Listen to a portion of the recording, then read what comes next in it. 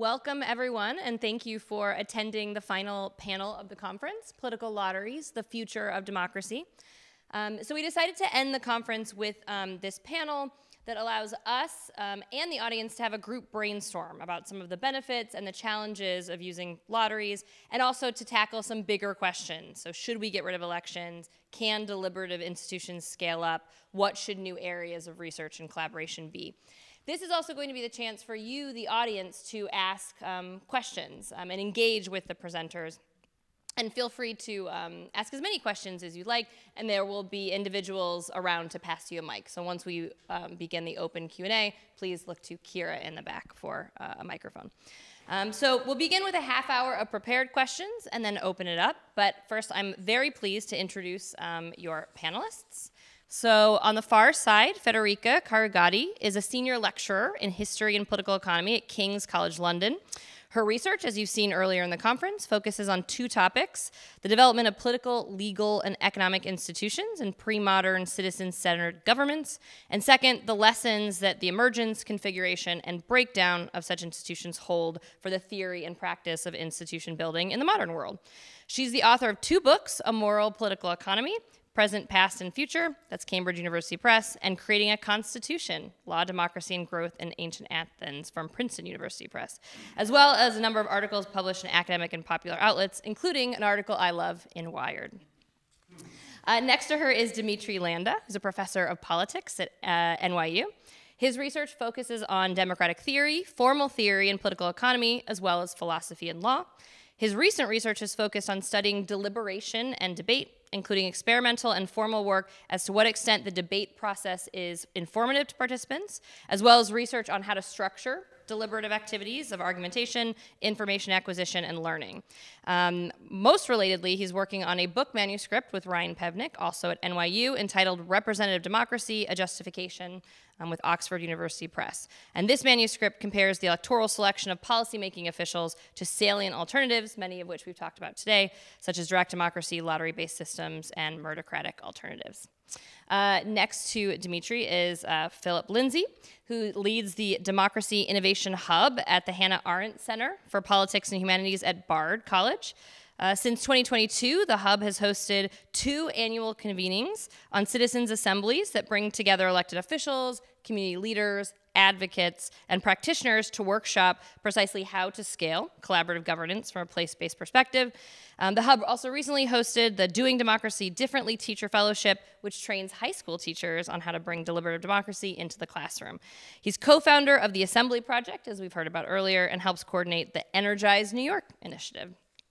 And last but not least, Kris Rose is the head of Governance Insights at Meta, where he works across the company to drive thought on emerging trends at the intersection of technology, society, and governance. Prior to this role, Kris helped launch the company's oversight board, as well as serving as a geopolitical analyst at the CIA for a decade, to include a secondment as the president's daily briefer to then U.S. President Mike Pence, and most recently served as the senior advisor at the Cybersecurity and Infrastructure Security Agency during the Biden administration.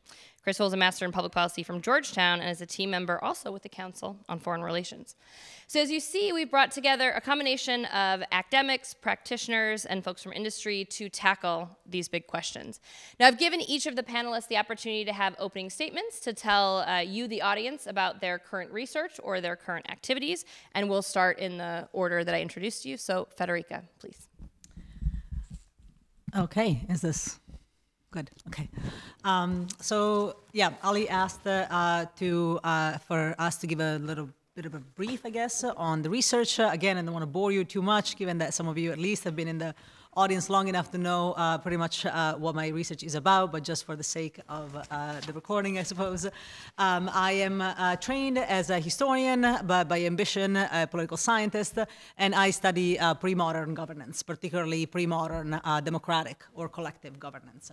And after spending some might say too much time thinking about governance in ancient Athens, I decided to broaden the scope of the investigation to studying instances of collective governance in the pre-modern world that go beyond Athens, that go beyond, and most recently, Europe, with the hope that broadening the scope of the investigation on historical collective governance might give us better, more robust insights about what collective governance might look like today. And so the idea is not so much to sort of like lose myself in historical experiments or historical evidence, but it is to bring that evidence to conversations about building democratic spaces today, particularly at a time when democracy seems to be not as cool an experiment as we thought maybe a couple of decades ago, or even less than that.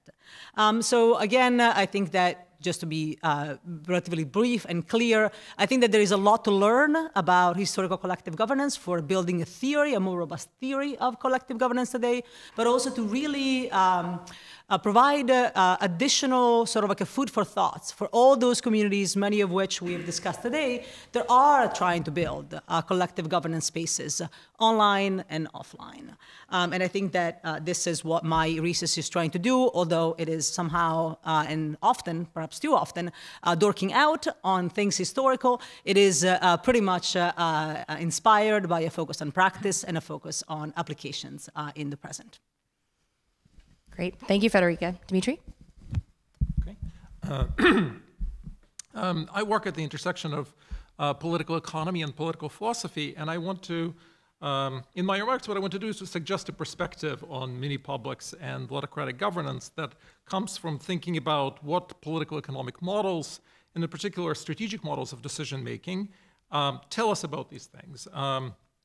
And I'd like to talk in particular about two sets of political economy models, models of communication and models of delegation. A key result of the strategic models of communication, many of which focus on the scenario of committee decision-making, committee deliberation prior to collective policy choice, is that participants' willingness to engage in a kind of open-ended deliberation is critically conditioned on their expectations of how their speech might affect the ultimate committee decision. In essence, these models study the various ways in which a participant's communication strategy, what to say, how to interpret what others say, whether to speak or listen, are sensitive to the details of the policy selection rules after communication. And a key expectation here is that participants behave in a relatively manipulative kind of way, not as ideal type participants in what Jürgen Habermas called ideal speech situation, or Josh Cohen ideal deliberative position. Moving on to the strategic models of delegation, a key result here is that, by and large, strong accountability incentives make for tighter connection between the interests of the participants and the principals. So, in the interest of, in particular, the interests of the principals voters and the choices those who are making choices on their behalf, which is to say, politicians, members of legislative bodies or executives. There are some exceptions to this, such as pandering, for example, and closely related to that, perverse effects of transparency. But those exceptions have to do not with whether you want accountability, but whether you want stricter or weaker incentives via the accountability channels. The bottom line from these kinds of models is that accountability via selection and treatment mechanisms is how you make representation work. So now let's think about the relation between these expectations, right, from these two sets of models, strategic models of communication and strategic models of delegation, and the way mini-publics work. So with respect to the strategic models of communication, you take away the binding policy choice, and you remove a key factor that is responsible for manipulative communicative posture that strategic models of communication describe. In other words, by taking away the binding policy decision, you remove a key impediment to open-ended deliberative exchange. Now, there's a worry by removing an extrinsic motivation to effect a certain kind of binding policy outcome as a result of communication. You're also removing incentives to make careful, kind of thought-out decisions. But I think what we see is that citizens' juries, among other types of mini-publics, replace extrinsic with intrinsic motivations. Participants are keen to be there and to engage with each other. Of course, this leaves issues on the table with respect to the relationship between the distribution of intrinsic motivations and the distribution of participants' prior beliefs, their demographic characteristics, and so on. But these are arguably solvable kind of technical issues, and the stratification-based sample selection techniques are, in fact, increasingly effective in solving them. If you now go back to the strategic models of delegation that I described, mini-publics give up accountability of the represented, and by doing so, they presumably raise the specter of decision-making that does not represent voters' interests, but because they don't make binding policy decisions, the worry is much more attenuated. If what we have in mind are consultative, point of information kind of bodies, the concerns with accountability are arguably not so pressing. So both sets of strategic problems, with communication and with faithful representation, appear to be at least attenuated, if not entirely eliminated, by the lottery-based mini-publics being deliberative, but not ultimately policy-making bodies. So here comes the challenge, right? Is this a stable, in the sense of equilibrium, outcome, right? Are we improving and refining the quality of mini-publics? And as we are doing this, are we not increasing their attractiveness as substitute policymakers, or at least as authoritative, kind of deference-requiring decision makers? This is not the point about whether scholars or activists are seeking to use mini-publics as substitutes or supplements of existing institutions of electoral democracy. Rather, this is a point about the equilibrium authority with which recommendations of mini-publics would be endowed by the citizens, which is to say how the citizens themselves would perceive mini-publics. The more reliable and authoritative citizens perceive them to be, and so the more differential to them the citizens would become, the stronger the incentives for the participants to engage in manipulative speech and to depart from faithful representation become. In other words, the more relevant the strategic models of communication and delegation become. There's a further threat to the stability of the normatively attractive model of mini-publics that relates to Ali's and Brenda's work that we heard about today. The more influential the mini-publics are, the more parties want to control them, because ultimately parties are multidimensional issue aggregates, and they're constrained by considerations of political feasibility in the way that deliberative mini-publics are not. Parties and other long-term decision actors should then be naturally expected to look for ways to co-opt and constrain authoritative mini-publics to avoid being left holding the bag. So you can think of the considerations I described as a kind of paradox of authority for autocratic mini-publics. The threat to the authority of mini-publics is from their becoming authoritative. But if it is a paradox, it's not the kind that comes with an absurd proposition, since we can readily make sense of it analytically. Whatever it is, I think it raises a set of important questions that is worth thinking about. Whether expectations from the many existing mini-public experiments can be expected to scale up and persist over a long run, what we can plausibly hope the roles of mini-publics to be, and in the long run, how enthusiastic about them ultimately we should be. Thank you, Dmitri. Phil, go ahead. Well, it's fascinating. I feel like I need 5 minutes to just reflect on it. I don't know if this is on, but am I loud enough? Or should I? Now it's on. There we go. Yeah, that was fascinating to think through. And so my name's Philip Lindsay. I lead the Democracy Innovation Hub at the Hannah Arendt Center, Bard College. I found myself on the way up to the Hannah Arendt Center to a conference that they were running before I joined 2.5 years ago. The Hannah Arendt Center has been running conferences for the past 15 years on different topics: social media, civil disobedience. We bring together journalists, activists, elected officials, writers, thinkers, for a couple days every year. And for 2 years, from 2020 and 2021, the theme of the conference was sortition and spaces of power.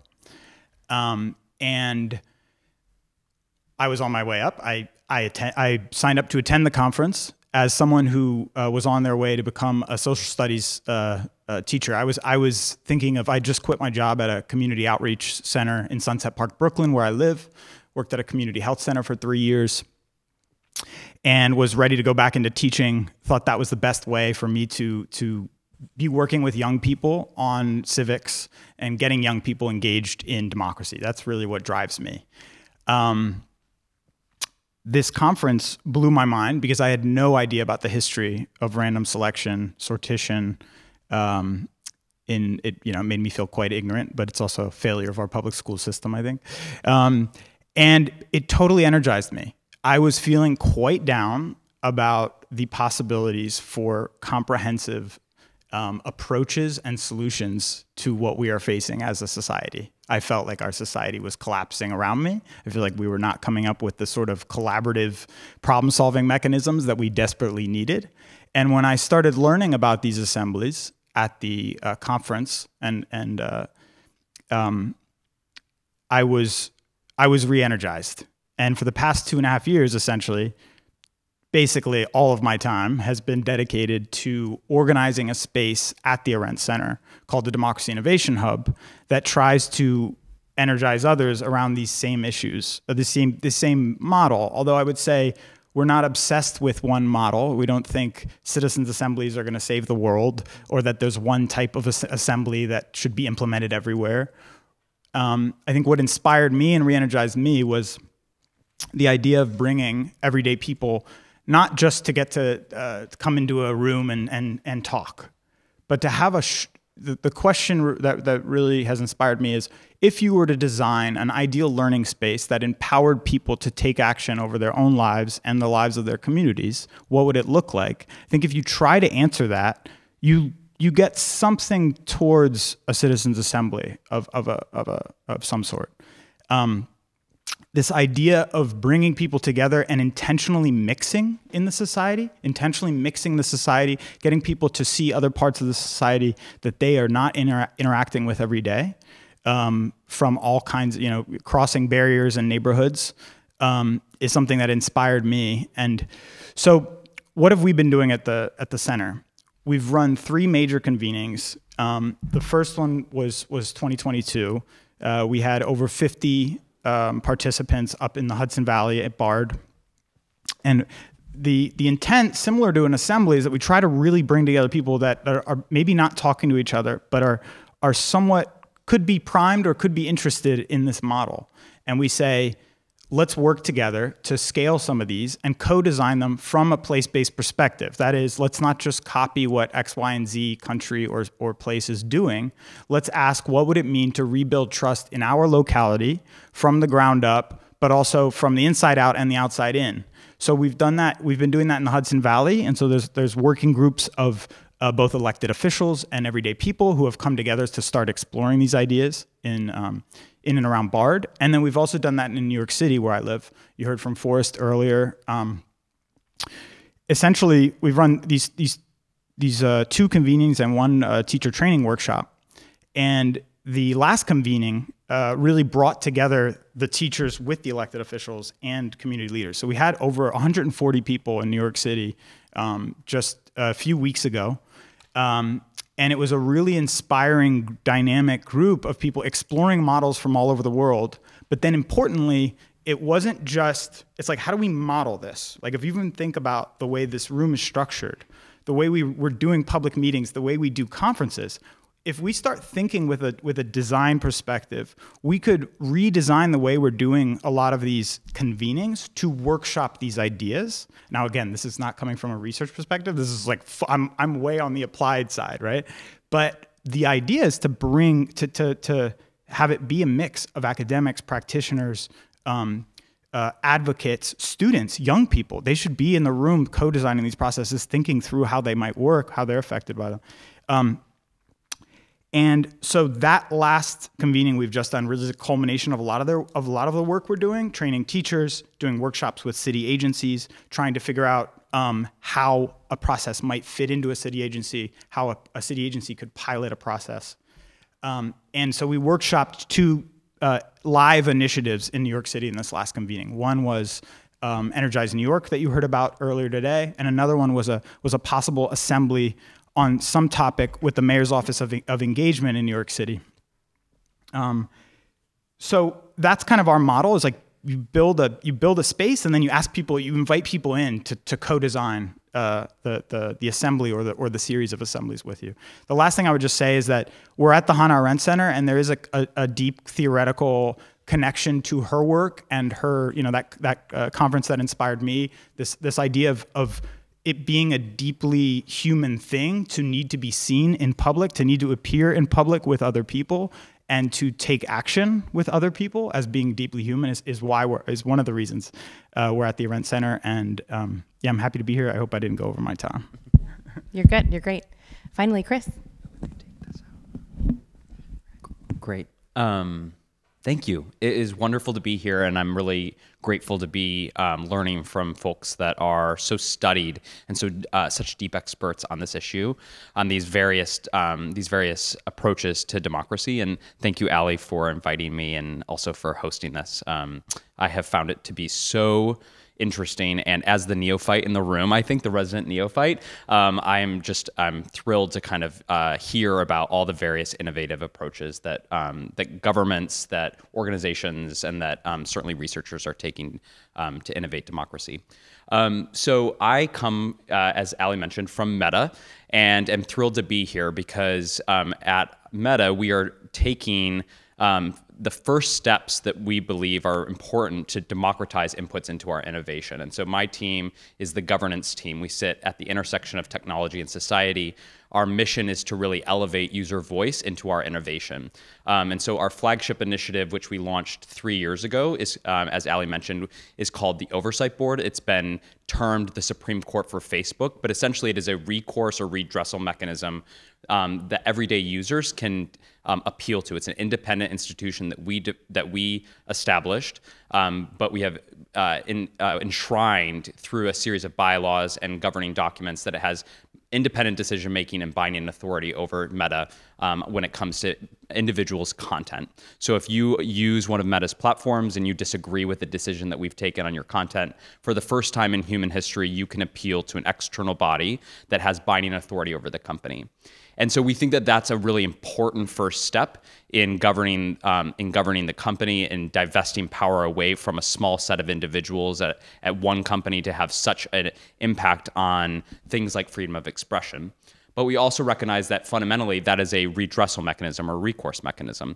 And so we have been experimenting over the past 2 years in deliberative discourse and deliberative democracy to democratize inputs into our innovation at the onset. And so we've been really, really thrilled to start taking steps in this direction and to iterate throughout each pilot that we've pursued. About 2 years ago, we ran our first pilot that was focused on what we should do on climate misinformation on our platform. The second pilot that we held was about a year ago, and it was on specific policies related to the metaverse. And then most recently, we were thrilled to host a community forum, that's our term for it, on generative AI and the principles that should underpin how we innovate our generative AI products. And so I can share just a little bit about the approach. Each one has been slightly different, but we partner as a company. We partner with Stanford's Deliberative Democracy Lab to do a deliberative poll. So that's actually the format of the mechanism. And then we also partner with the Behavioral Insights team, a behavioral economics organization and social science firm to help us design and to also vet our materials and our approach and our design to ensure it's as free as possible from bias. And so the way that the process works, and we've been really pleased to date, but we're also really open to innovating further, is that we seek out a representative sample of the public. We use a polling firm, so people don't need to actually be users on our platforms. They don't need to have any specific expertise. We go out and recruit everyday people that want to participate.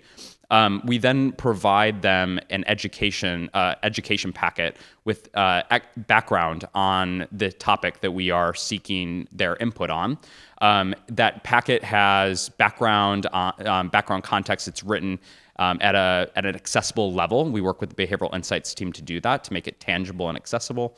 And then we provide that packet as a pre-read to participants. Participants then join the forum remotely and virtually through Stanford's deliberative platform that is AI facilitated and guides them through, without human moderation, guides the participants through a series of questions and proposals. So we may have an overarching topic that we want their feedback on, but we provide in the education material a series of different ideas that for how we might approach a particular problem, and the associated pros and cons to unpack the tensions that are inherent within that particular topic. So, for example, on the most recent forum on generative AI, we wanted to hear people's perspectives on how how chatbots should foster connection with humans. It's a major topic because chatbots have such great promise, and generative AI has such great promise to alleviate symptoms of loneliness. There's a small but growing body of evidence about its utility in cognitive behavioral therapy. But at the same time, there's also real risks in for people engaging with chatbots. There was one famous case in Europe in which one individual committed suicide after engaging a chatbot, and it encouraged him to commit suicide. And so these are technologies that are transformative, but also have real risk for offline harm. And so we wanted to ask participants about what they thought on how chatbots should establish connections with humans. And as a part of that, we would unpack the pros and the cons of a series of proposals. The participants enter this platform, they engage with one another, they debate and share their perspectives. We then provide access to a panel of experts that have technical expertise, human rights expertise, research expertise, and the participants are able to ask questions of these experts. And then there's a session in which participants then leave the expert panel, can debrief with one another and share what they learned.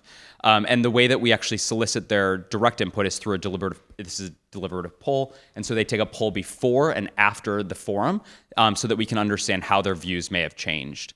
And so we think that this has been kind of a really great experiment in deliberative discourse. Our first kind of learnings from the pilots, we're still pending the results from this particular forum, but that we've been really thrilled that people, first of all, as I think evidenced by all the research and everything that's been shared here, people are willing and they are able to engage deeply with one another on very complex issues. And so it gives us great hope that people can discuss some of the most pressing issues of our time and actually develop really rich, meaningful results through deliberation.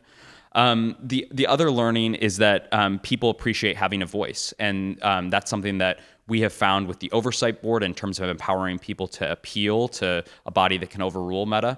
But we also reckon, and I think the data to date in our forums suggests that people actually, there's a positive change in which they have cited that they have been really appreciating the experience.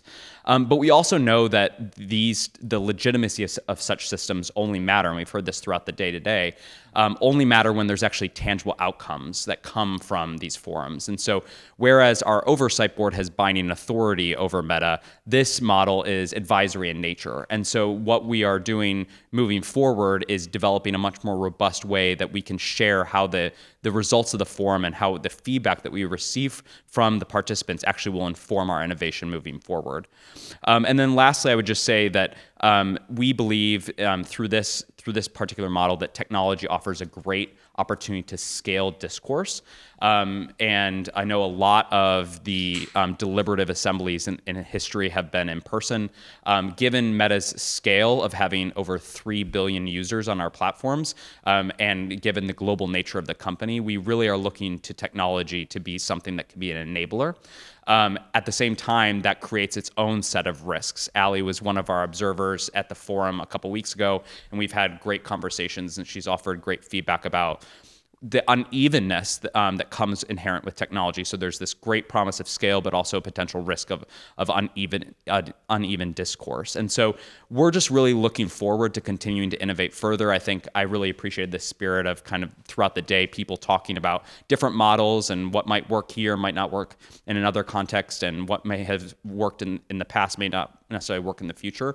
And so we're very open-minded to continuing to innovate, but I think our mission really moving forward is to continue to solicit input and to democratize inputs into the company. Thanks. Excellent. Thank you, Kris. As you can see, we constructed the panel with a wide range of viewpoints. And so now we're going to discuss a lot of pressing issues about lotteries that tap into each of the panelists' individual expertise. But we're going to start with the big one, kind of the elephant in the room, which is assume that democracy is dying and elections are broken.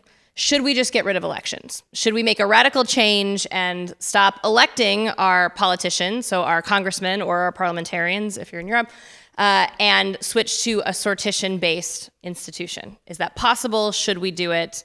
Dmitri or Federica, if one of you want to take this one. Okay, I'll start. I have a sense that defenses of mini publics often have two components. A kind of a very pessimistic, almost mordant element, and a highly optimistic, sometimes even joyous one. The pessimistic has to do with the existing electoral institutions, and the optimistic one has to do with wonderful replacements that are being suggested, including, of course, autocratic institutions. And I'm not sure that this is an apples to apples comparison. I think there's a kind of a tendency that goes with this, of course, to see the status quo, to treat the status quo institutions as the proper benchmark version of representative democracy. This is it, folks, right? Like that. But I'm not, and if it is, then maybe we should get rid of elections, right? Maybe that's right. But that seems a little too hasty. And I don't think that the status quo version of representative democracy is the proper benchmark version. And so I do think it's a comparison of an apple to an orange, a kind of inferior institutional form of electoral regime to potentially superior or arguably superior within the set of autocratic regimes, institutional form of another. If we're talking about autocracies or if we're talking about modified direct democracies, some kind of modified direct democracy version, which is to say, I don't think that's a fair comparison. There are many ways, it seems to me, in which we might go about reforming electoral systems from within without giving up on the idea of electoral representation or of political accountability on which the idea of electoral representation rests. One important principle of institutional design that I think kind of speaks to many concerns that autocratic critics of elections have raised is a very intuitive idea that we should seek to minimize the influence of the political actors over the rules of their own political contests. The basic intuition there is that it's precisely that kind of influence that gives rise to corrupted electoral system. And of course, very few electoral regimes today come anywhere close to implementing this principle. So it seems to me that there are, and this is just one example, but it seems to me that there are many ways in which we might look to institutionalize something like this, including, by the way, via something like randomly selected electoral commissions that Christian was speaking about earlier today.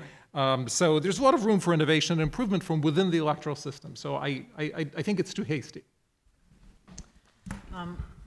Yeah, I agree with that, and I'm just going to add one thing. I don't think. I guess I'm challenging the premise on a different aspect. I don't think that democracy is dying. If democracy is dying, I don't think that democracy is dying because of elections or uniquely because of elections. And what I see in the research that I conduct on pre-modern democracies or collective governance is that elections are in fact an element in the soup of collective governance. And so what seems to me urgent, however, is to question the role of elections as a unique, sort of like a form of, for eliciting the popular preferences, and to identify the proper space for electoral politics vis-a-vis autocratic policy or other types of policy. The problem, however, seems to me, and I think that the discussion that we had today sort of like has cemented some of the ideas that I arguably came into this conference with, which is that we really lack the social science to address this question, to properly understand the relative value and the scope of different types of selection mechanisms. And what worries me is that, again, as a social scientist, I think that we do really need to put some of our brains onto this question of trying to understand the relative scope and value of different mechanisms. But listening to practitioners, I wonder if how the social science actually needs to be integrated and integrate with experiments, particular experiments where we see like sort of like an attempt to just come into the room saying, forget what we know about the past, let alone what happened 5 minutes ago. But then to think about like how to co-design these spaces. I'm really of two minds about what the relative value of each approach might be, and I think that ultimately we might need both. And both panelists bring up a good point in that there are many ways to use lotteries, and actually our ability as social scientists to collect empirical data on the highest levels is really hard, right? Because these are governing institutions with real-life politicians, parties that are established. But we see a new wave, a deliberative wave of institutions being implemented all over. So citizens' assemblies or redistricting or oversight boards. And so maybe this is the future. And I was wondering, Phil, could you maybe argue for including more deliberative institutions or the types of activities that your organization does, where should we start? If not at the very top, where should we start at maybe local levels and getting local governments involved to incorporate lotteries? Yeah, absolutely. The way I've been thinking about this, and the way I think a lot of people, I mean, I say a lot, like the handful of folks who are also in educational institutions, which are naturally anchor institutions in communities, right? They order food from a local catering company. They serve students, right? Especially if they're a public school. Is how do you think about reinvigorating local democracy from a place-based perspective? What I've been really inspired by is this idea that Federica kind of hinted at, which is experimenting and collaborating with both academics, but then local teachers, community leaders on some hard issue that's actually happening in the community. So, for instance, in Lancaster, Pennsylvania, at Franklin and Marshall, they've been running deliberative forums there, at the university space for the past year. I only found out about this a couple weeks ago, but I was immediately inspired to say, yeah, that's a great model that we can take back to BARD. We have not been running deliberative forums. A big part of the way I see these and the way we see them at the Arendt Center is as schools, as like gyms for democracy, right? Again, I said, if you're going to design a space that gives people the practical tools for practicing democracy, it would look something like a citizens' assembly. So, I mean, sitting in a classroom and learning about civics in a passive way is just, I don't know if it was ever a good idea. I don't know if that was ever designed. I don't know if it was good for the 20th century. I doubt it. I think the things that inspired me to be a citizen were going out and working on campaigns that mattered to me when I was 17. That's why I'm still involved in policy or democracy in some way. And so if you give young people especially, but also just community members, a different way to engage, and you empower them, and you also mix them with other folks that they wouldn't normally encounter through some deliberative experience, but in a very structured way. Again, I think like we're often blind to the amazing sort of capacity of our human capacity to facilitate. We don't engage in that. We don't build that muscle in our society. Like we don't build that collaborative muscle. And I think if we started to think about what would it mean to give young people the muscles and the capacity to facilitate dialogue in their community, like that's a win no matter what. We can start doing that. I mean, maybe I'd love to hear a counter argument against this, but like problem solving, active listening, psychosocial skills that enable people to collaborate on better problems. Like I'm sure Meta would love to hire more people that are good at that, right? So I think if we start doing that as educational institutions on real existing projects locally, partnering with elected officials who want to facilitate some deliberative processes, not just deliberations, but also leading to action. That's the way we've been thinking about it from the Democracy Innovation Hub, is like bring all those folks that we can together, being anchored in one place. So not trying to say like, this is some solution, but bringing people in to think through this and be inspired by the international examples. Like that's the one thing we've really seen, that when you bring people in and give them case studies of like, look, Bogota in Colombia is doing this. Like, why don't we try it, right? Like, people need that right now. Like, people are, especially young people, are deeply cynical about the systems we're in. So we need to come up with ways to give them pathways to action that are not just look at how bad everything is, Okay, so we need to be more optimistic and give the youth of today more opportunities to get involved in politics that may be non-traditional. So it's not just go vote, but it's develop policy positions with people you might never have encountered before. Can I say one more thing to please. that? Okay, Yeah. so that's one thing. Like I've worked on a lot of campaigns, and I've been burnt out by campaigns. When you work in this political system, you try to achieve a certain goal, and your whole outlook is, I'm going to try to get as many votes or as many XYZ, and then it's all or nothing. That it's good. Sometimes it is all or nothing, and it's good to have that spirit. But like, especially young people are craving that sort of Christian. In your presentation, you mentioned that like the call to action, the public service. We're just failing to have ambition about what it would look like if we called the public to action in a non-dogmatic ideological way, in a problem-solving way. I think that aspect of like getting young people involved in re-energizing democracy that isn't just about a specific campaign or a specific individual, like getting someone elected, that's necessary. I'm absolutely against getting rid of elections, or having that framework right now.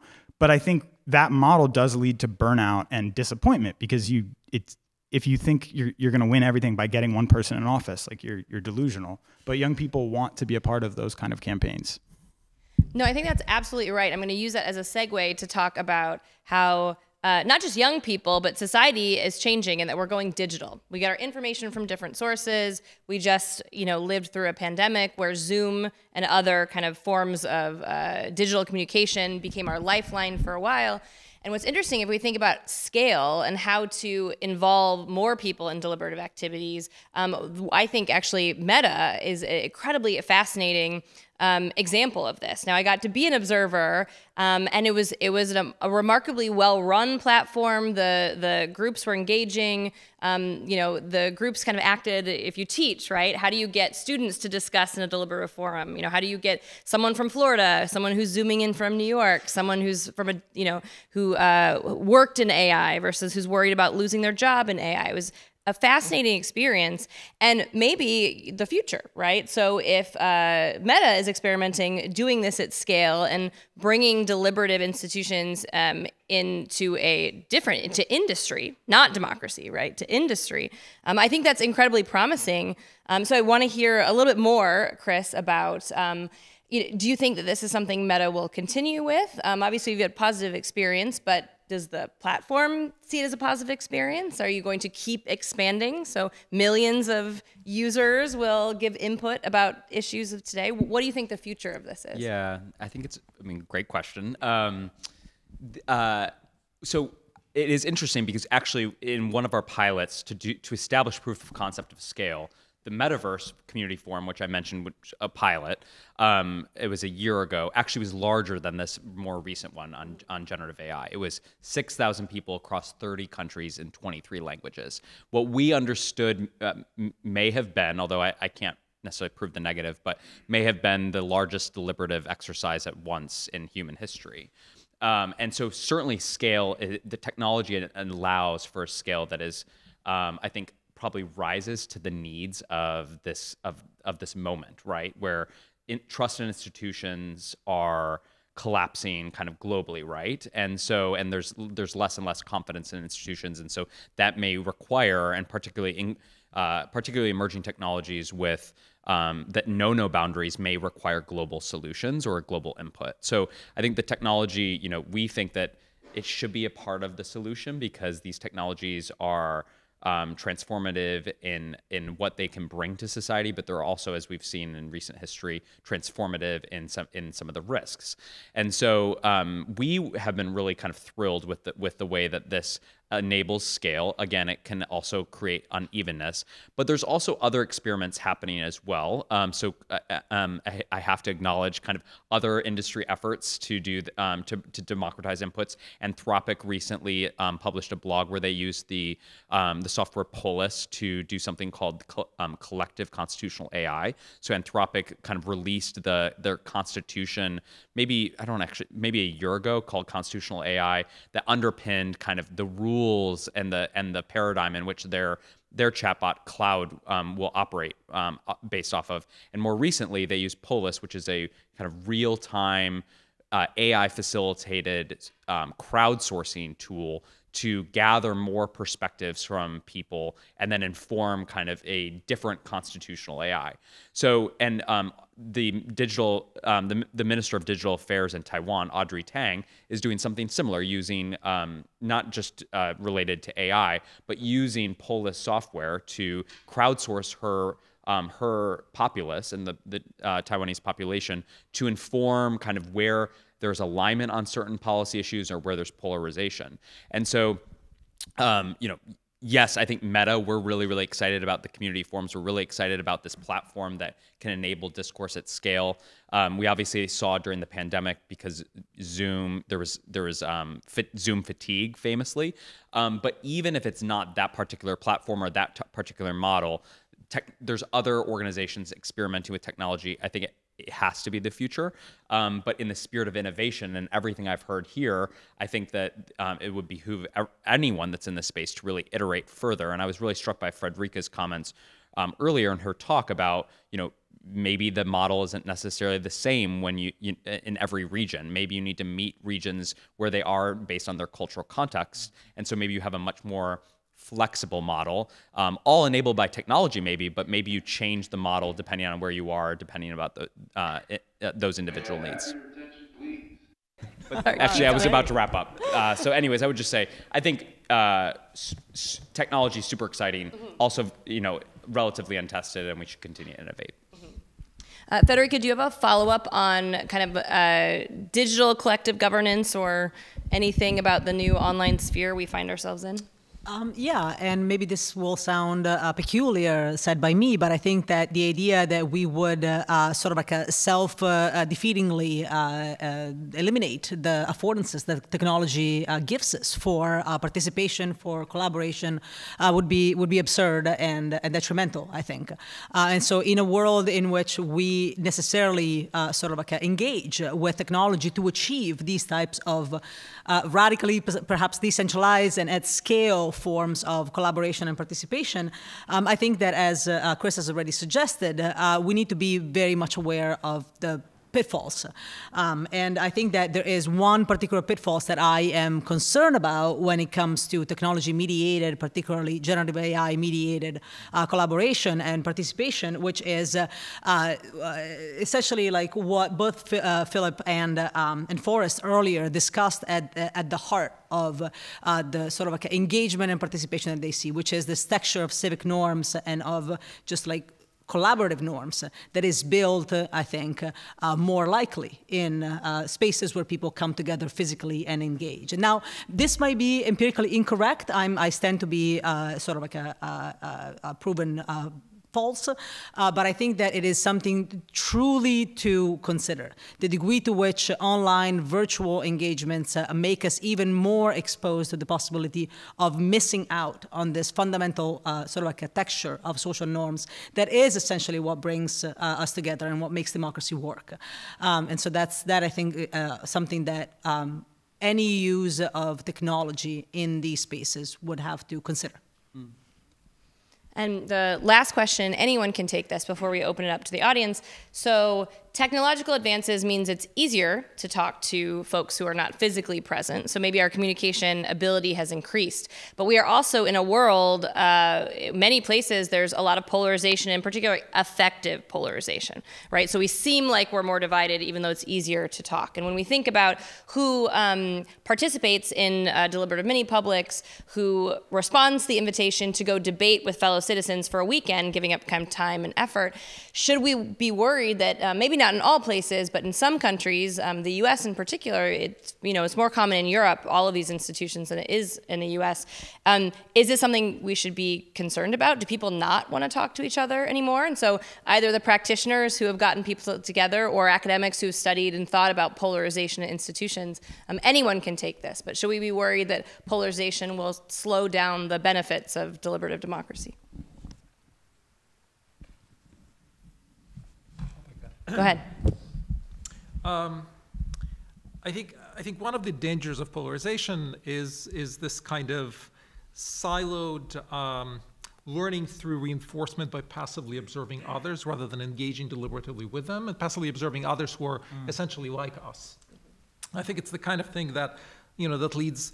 It's less about immediate affect and more about arriving at posterior beliefs and positions that are potentially mistaken, that are influenced by signals from others that are not independent signals, that are sort of from the set of people who are very much like us.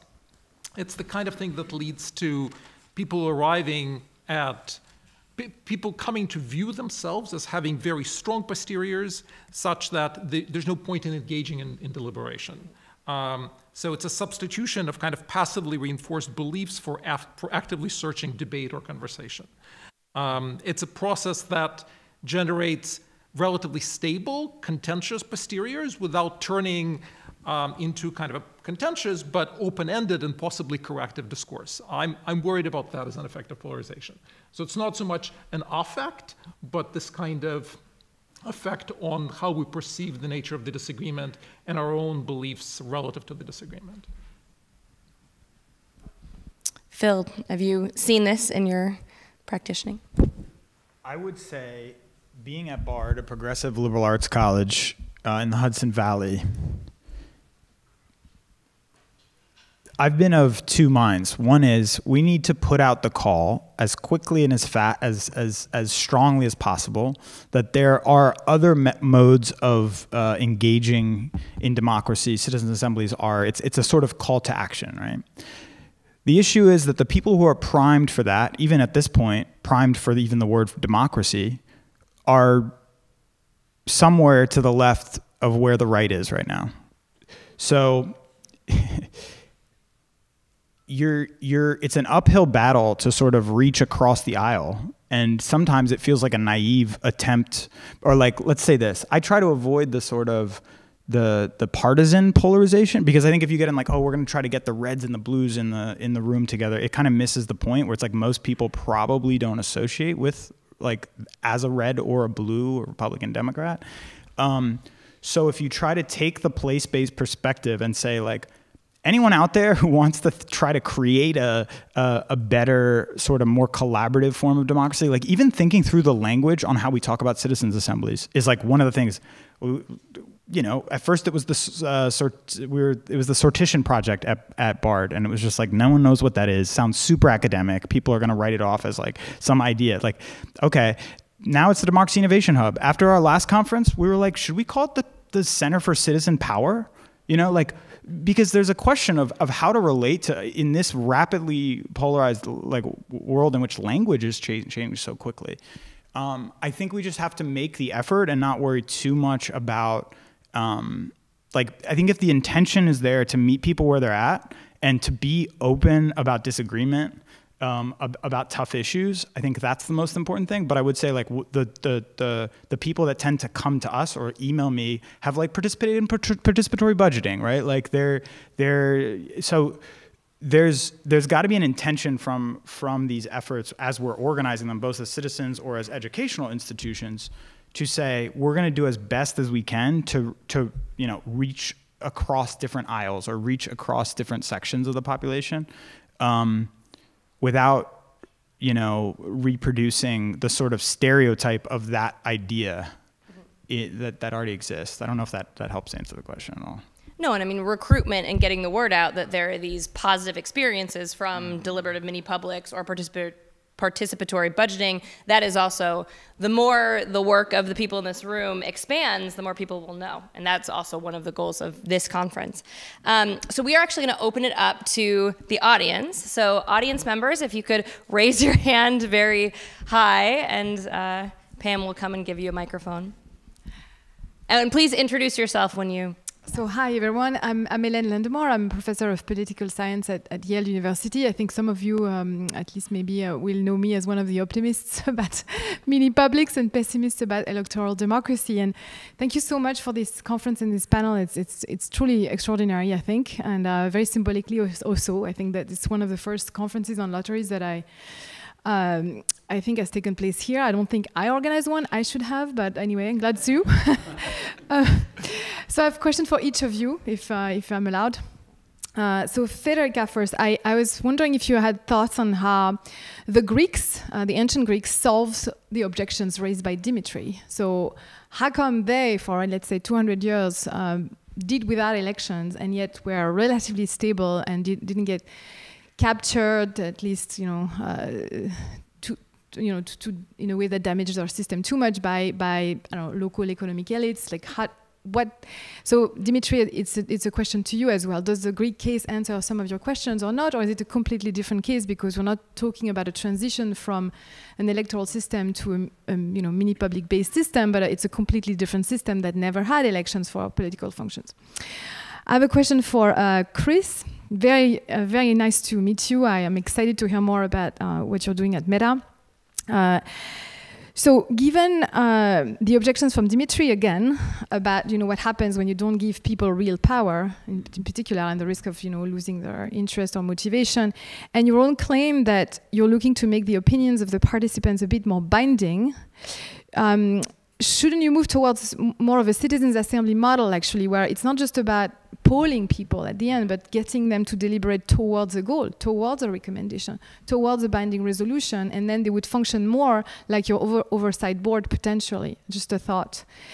And also, I have to ask, what have you learned at Meta from the OpenAI governance, or board failure of the last week? I would love to hear what you have to say, because they were structured as a non-profit, and that board totally failed. Yeah. You're structured as a for-profit, and you're seemingly successfully equipping yourselves with constraints of some sort. I don't know how constrained they truly are, but they look like they could be. Dmitri, now, I would love to be less of a pessimist about electoral systems, and I'm willing to believe that under some different circumstances, somewhere they could be great. But I'd like to hear what do you think is the standard of success, and how do you address the criticism one could make based on the sort of plutocratic tendencies of those systems? There's an article in the British Journal of Political Science that came out in June that shows that across 30 countries, 40 years, 2,000 issues, there's a systematic over-representation or over-congruence, or greater congruence with the preferences of rich people in these countries. Policies match their preferences more than they match the preferences of poor people, for example, or majorities even. So that seems to be a systematic problem, and maybe there's a trade-off there that I'm not seeing, that we're gaining more competence, we're gaining something, stability or better protection of minority, in exchange for that plutocratic bias, but I would love to hear what it is. Did I? Oh yeah, and Philippe, I have a question for you too. I hear about your work and how seemingly, officials at the city level, maybe the state level, are getting somewhat interested in mini publics and lotteries. But somehow at the federal level, I find it very dispiriting how, the democracy summits organized by Biden systematically fail to mention deliberative democracy, mini publics, lotteries. It's not at all on their agenda. Why is that?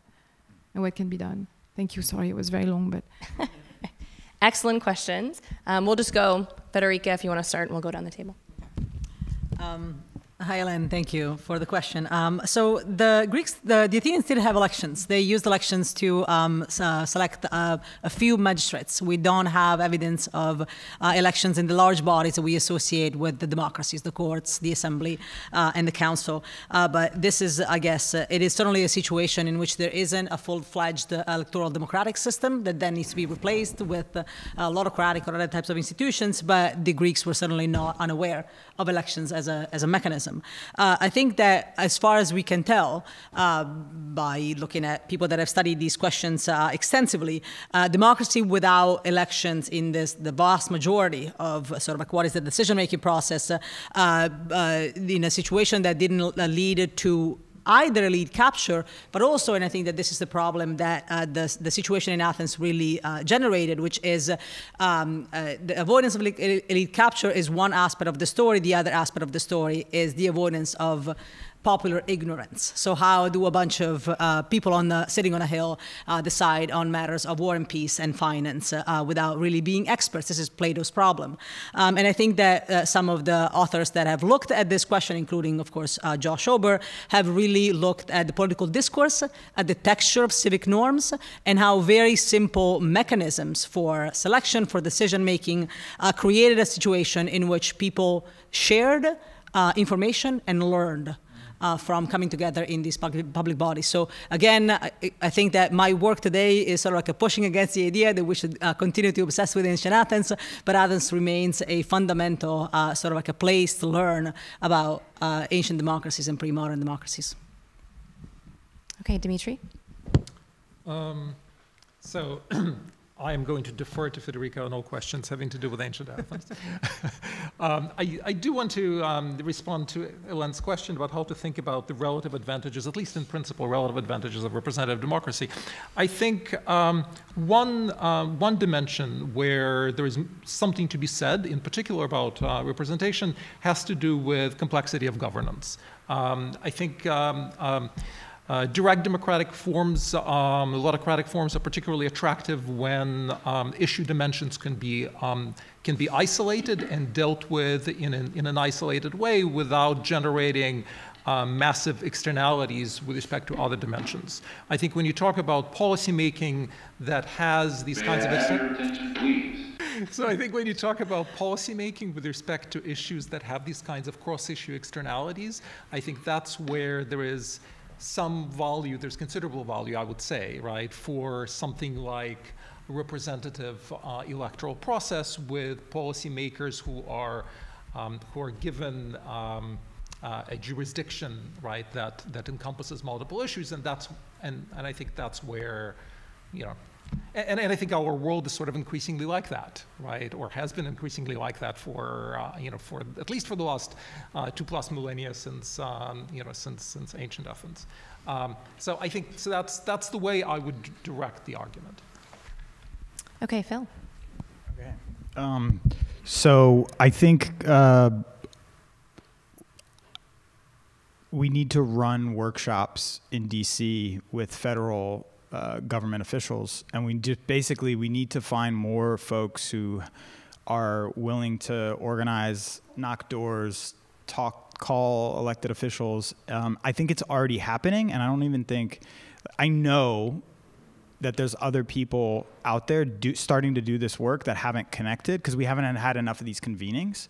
So I just came back from DC yesterday at the National Conference on Citizenship, the Future of Citizenship, and there was a workshop with Marjan Isasi and Jillian Youngblood and John Gastel on citizens' assemblies at the National Conference of Citizenship. There's now a Democracy Innovation Center within the National Civic League, and I think basically we need to organize.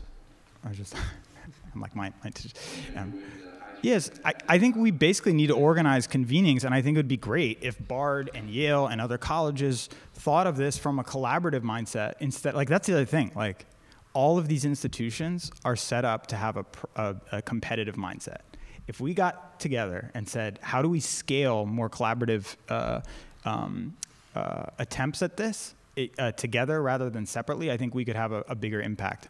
Obviously, it cannot just be like elite institutions. It's got to be from a multi-stakeholder perspective. But these convenings where anchor institutions have the space and the convening space, I think, I mean, one thing over the next couple months, and especially this year, 2024, if we can channel some convenings, not to run citizen assemblies, but to do things that are workshopping ideas and calling out to people, because this year, a lot of people are going to be like, I don't like either of these candidates.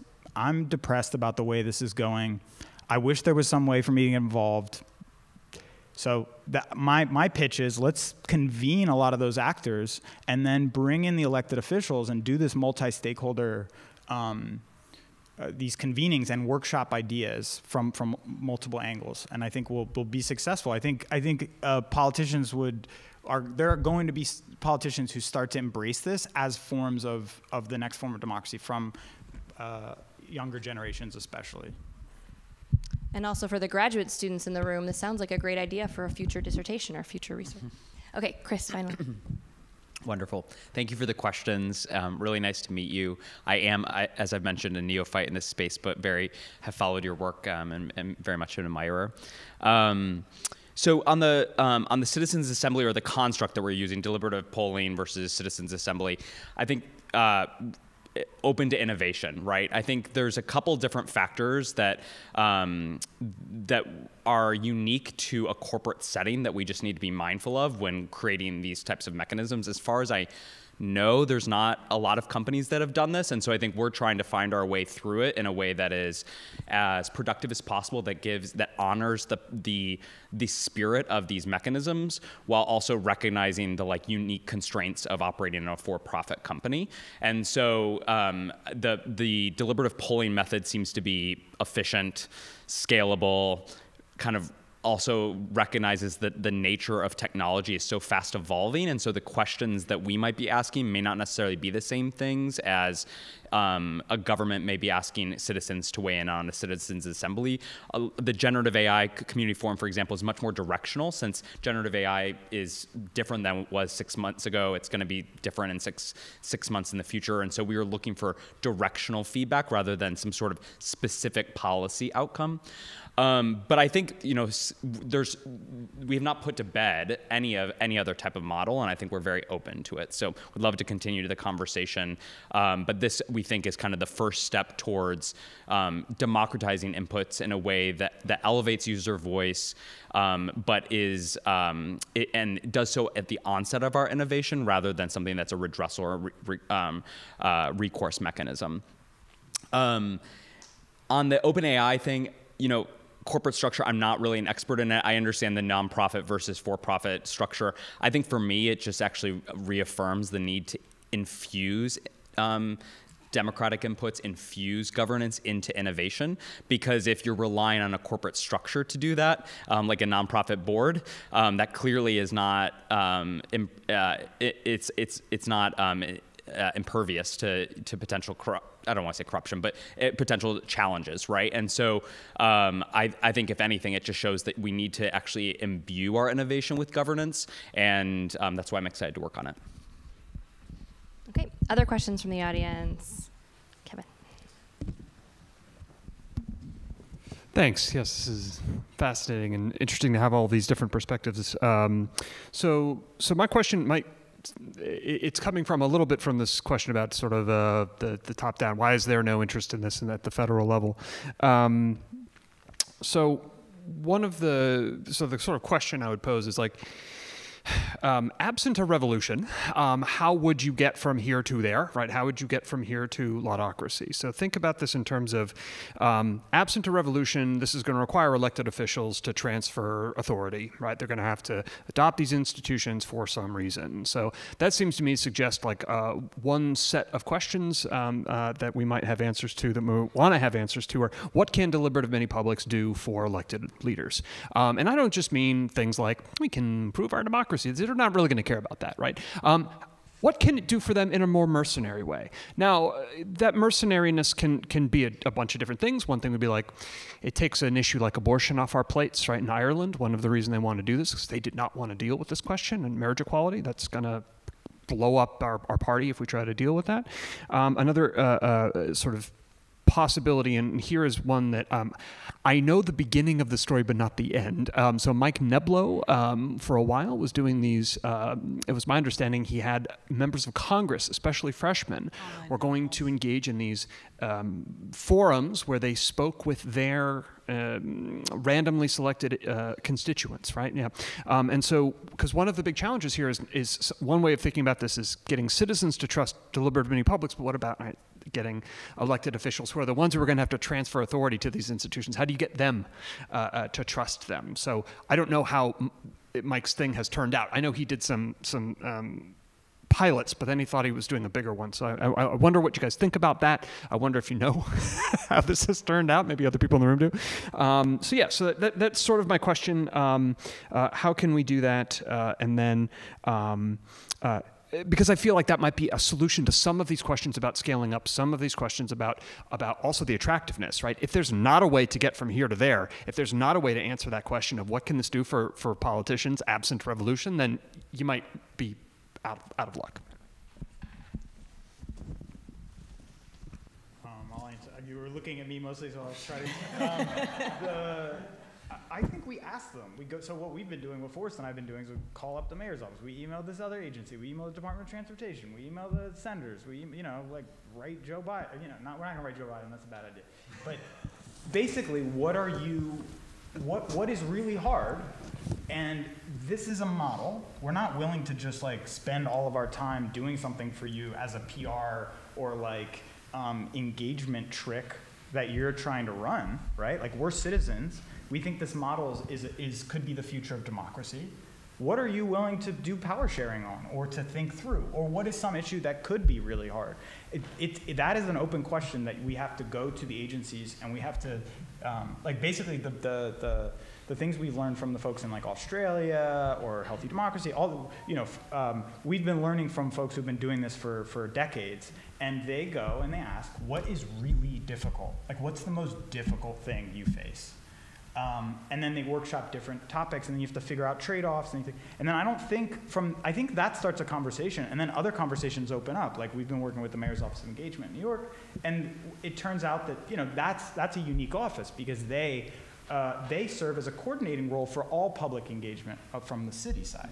So they have unique insights, and they say, well, so there's a whole conversation that opens up, and then there's a conversation of how do we as citizens relate to this office, right? Because it's trust building. When we started doing it, we've built trust in a way, in that having that conversation from the inside and the outside. So I think like we basically need to reach out and ask them what are the ways they would interact with this model, and then we learn, some people want to use it for bad reasons, we don't want to work with them. Some people have really good ideas. Maybe there's already an existing thing that they're doing in their agency that is a lot like this, or some citizen oversight board that we could help them implement. It doesn't have to be a citizens assembly. It's more like, let's meet people where they're at and workshop these ideas. That's been our approach. And also, sorry, if I can just jump in, one model to look at is Belgium, that has deliberative committees that bring together elected politicians and randomly selected citizens to debate with each other. So if politicians are going to learn about the efficacy of deliberative democracy, that is one way where if you treat all of those politicians, or at least we should be looking to Belgium to see if those politicians that have experienced deliberative committees are more likely to support the implementation of this institution in other levels. Okay, another question. Oh, I'm sorry. Yeah, Dmitri, go ahead. I think deliberative mini-publics give an opportunity to politicians who do not want to pander, right, to an opportunity to create an independent source of information that might have some standing among their constituency and enable them to avoid pandering. So I think there is that kind of obviously it's not true of every politician. Right. It's true of politicians who would welcome an opportunity to take a position that's different from the one that they're taking, and that could enable them to do that. I have just something, a slight add-on to that. Aside from my role at Meta, there's at University of Maryland, I believe his name's Stephen Call, runs the Voice of the People, which is a deliberative poll outfit. They specifically engage constituents and do deliberative polls to address polarization, to show members of Congress that actually, when given information and opportunity to engage with one another, people are not actually as polarized, and to hopefully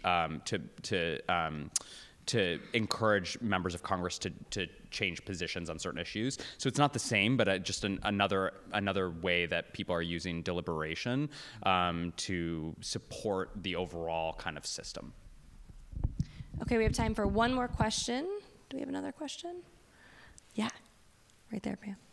Eliza. Hey, I'm Eliza Oak, PhD candidate in poli-sci here at Yale. So I'm curious how you think about which decisions are better suited for collective decision-making in the first place, as opposed to which decisions should be made by a smaller group of experts and representatives.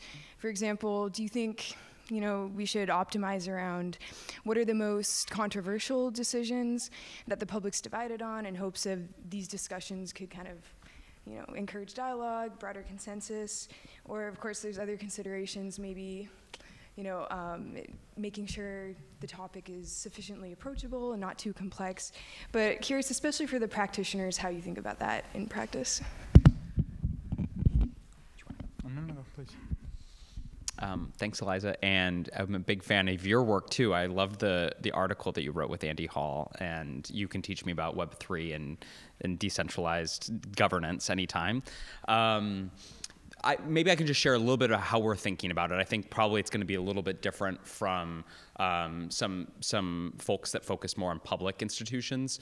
The way that we have thought about it to date is because actually right now, I mean, there's obviously things that are highly contested around social media and technology, but because a lot of the technology is emerging, what we've found is actually like, you know, things on the metaverse or things even on generative AI, they're not super polarized yet. So for us, we were looking for a lot of gray space where there's not really necessarily a clear guiding perspective, either in public or at the company.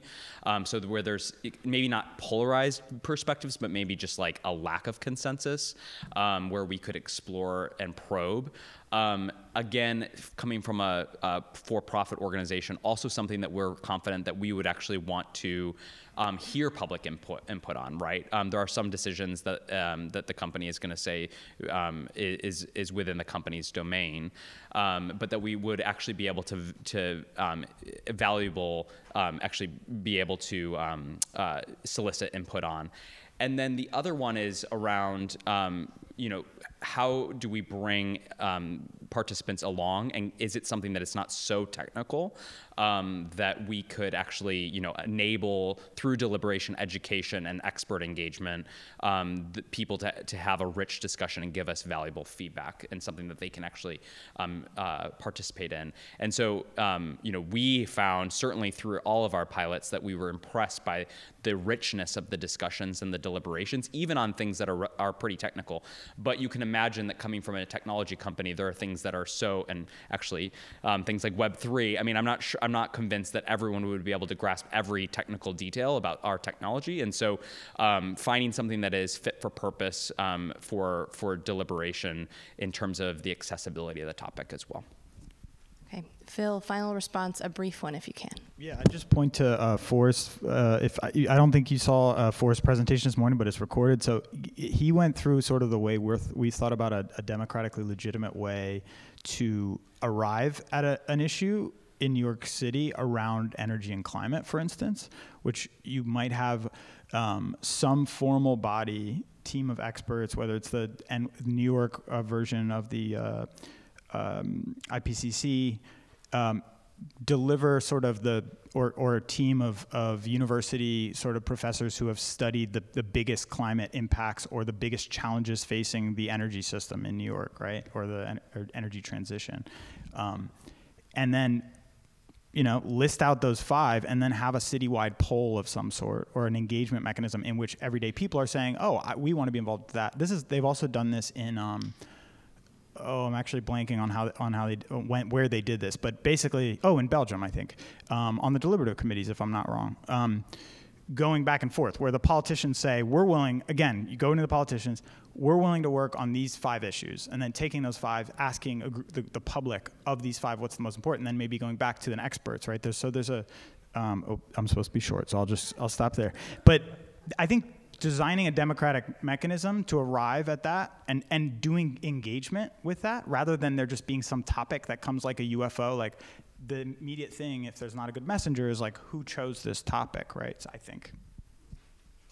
And so regretfully, we're out of time, but thankfully this panel and the entire conference today has been recorded, and you can find information about the conference, contact details for the presenters, and the video clips on the Yale ISPS website under the Democratic Innovations Program. I'd like to take this opportunity to again thank Yale ISPS, Alan Gerber, Pam, and Kira for helping us organize this conference, and thank you so much to our panelists and all participants. Thank you to Ollie. Yeah.